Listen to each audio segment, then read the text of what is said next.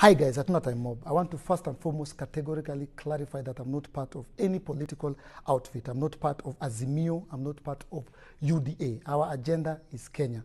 Our agenda is Kenyans. Our agenda is the livelihood of Kenyans. Our agenda is unga. Our agenda is kerosene. Our agenda is taxes. Our agenda is money in the pockets of Kenyans. Hunger does not discriminate. Hunger does not care whether you're a Kikuyu, a Luo, a Mijikenda, a Kisii, or a Luya. Your landlord does not care whether you're an ODM or Jubilee.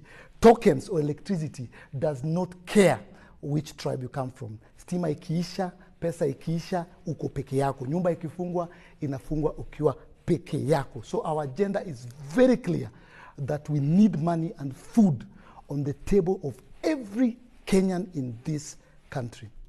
Mr. President, God answered your prayers. You went around this country campaigning in churches and you prayed, you're a believer, and God answered your prayers and you're now the president. Time for prayers are over. Even God expects you to serve his people because he gave you the authority and you have the ability to deliver to them. No more prayers, Mr. President, with all humility. No more prayers. First and foremost, thank you very much, Mr. President, for lowering the prices of unga. We appreciate it. But that is not enough. Kenyans are still suffering. Mr. President, I went to the parliament and they did not hear me. I went to the parliament and they did not receive me. If you're a Kenyan out there and you have a CV, please print it.